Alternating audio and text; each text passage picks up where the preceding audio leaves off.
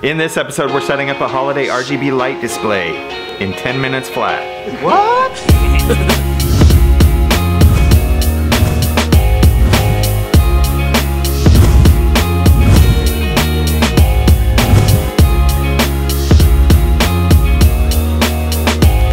Alright, so who doesn't love a good holiday light display? Now, if you didn't know the process, we're going to run through that real quick today, but the first thing we've got to do is pull a bunch of electronics and lights out of the garage. So let's get busy, we don't have much time to waste.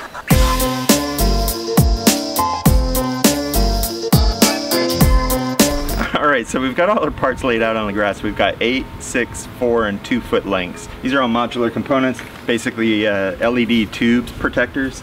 We've got a thin strip of coroplast in there. All of the nodes are 3 inches on center, drilled through that. And then we've got some end caps that are just used for real estate mailers. So these are all laid out, organized. These are the different segment lengths that we need to outline the house. We're gonna put up the ladder and start hanging these things. It's important to note that on each channel of RGB, we can only get 4 8-foot lengths. So whether you use 4 8-foot, a 6, and a 4 or a 2, whatever combination, it needs to add up to 128 pixels. So each of these 8-foot lengths have 32 pixels in it, and subsequent sizes have a corresponding proportional number of pixels. All right, so let's get started.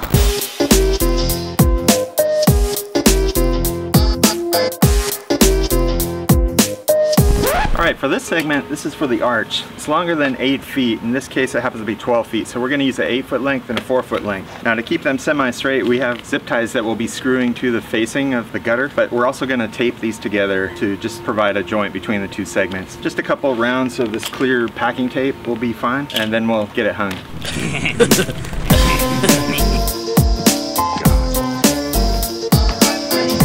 Where do you think you're going? Nobody's leaving. Nobody's walking out on this fun old-fashioned family Christmas. No, no, we're all in this together. This is a full-blown 4-alarm holiday emergency here. We're gonna press on, and we're gonna have the happiest Christmas since Bing Crosby tap danced with Danny Kincaid.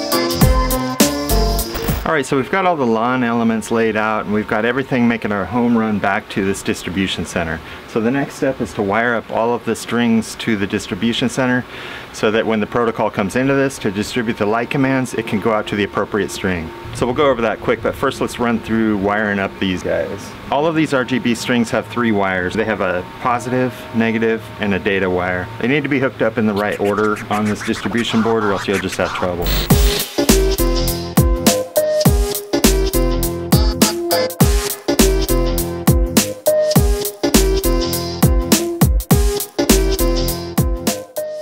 Alright, so we've got all the wires that make a home run back to this Falcon 16 power and data distribution board. From there, we just wire up the correct strings to the correct connectors, and then we're good to go. In order to get data to this, it all comes over this orange Cat 5 cable that you see here, and that goes into the garage where it connects to the Raspberry Pi Falcon Pi player. Falcon Pi player is responsible for scheduling, coordinating, and sending the commands to this board. Once the commands come here, then this is just a matter of distributing the power and the commands to the right pixels, and everything works.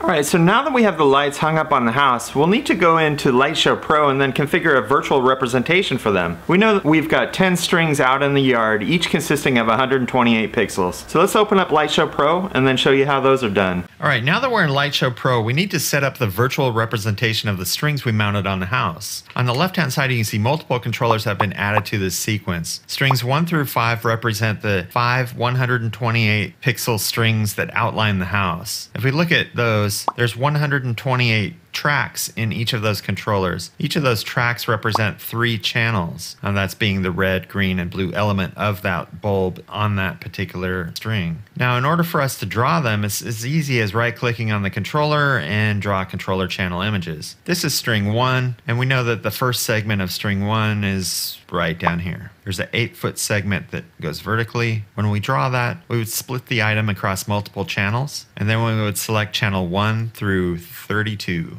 When that's done, we click OK, and that segment of the string has been split into 32 pixels. Now that Lightshow Pro is aware of where those 32 pixels are, we need to continue through the rest of the display to virtually represent where each of those nodes exists. The reason for doing that is then we can apply broad color washes and patterns to the display with ease. That's where Lightshow Pro really shines, is being able to generate effects for pixels in broad matrices and animations, and it makes that sequencing process fun. So I've already drawn the images strings for the remaining controllers. We've got 5 strings outlining the house, 3 strings for mini trees on the yard, 1 for the bush on the side of the garage, and 1 for the ivy. That makes a total of 10 128 pixel strings, each with 3 channels each, making a grand total of 3,840 channels across all of those smart strings. In addition to those strings, I've set aside 12 discrete DMX channels that I can send to my DMX floodlights to complement the RGB pixels that we have on the house. So once we've got all of these channels virtually represented, it's easy to generate effects from a layer by simply dragging across a particular section. We can generate a macro effect, in which case we'll demonstrate the slider effect here. We'll select a color pattern, we'll tell it to move upward, and we're going to apply that to all of the RGB channels. Click OK, it'll generate those animations. Now it's mapping it to where each RGB pixel is on the display, and once it does that, it will generate the effects for each of the channels on each of the controllers and perform this broad color rainbow movement effect. Now you can see Lightshow Pro beginning to generate the actual effect for the given channels and controllers. When it's complete, I can expand one and you can see the various commands that were generated by that process. In order to see what it really looks like, we'll bring up the display preview, enlarge it a little, and scrub across that section.